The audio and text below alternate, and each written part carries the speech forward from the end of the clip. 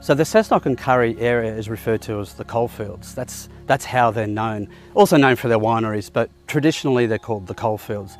And that's because this area was really founded on underground coal mining.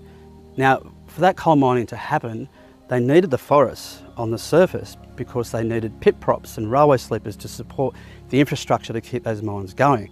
So whilst elsewhere in the Hunter Valley, the forests were cleared, these forests around Cessnock were actually retained to keep these coal mines going. So I think that's a really important part of our European cultural history, that we have really the coal mines to thank for what's now like incredible remnant forests just teeming with threatened species.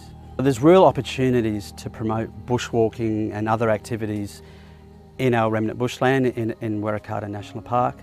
To date, there hasn't really been any information available. The people in the Tourist Information Centre will actually tell you that we don't promote bushwalking around Cessnock at the moment because there's all these threats that are, we have illegal firewood cutting, we have arson, we have rubbish dumping.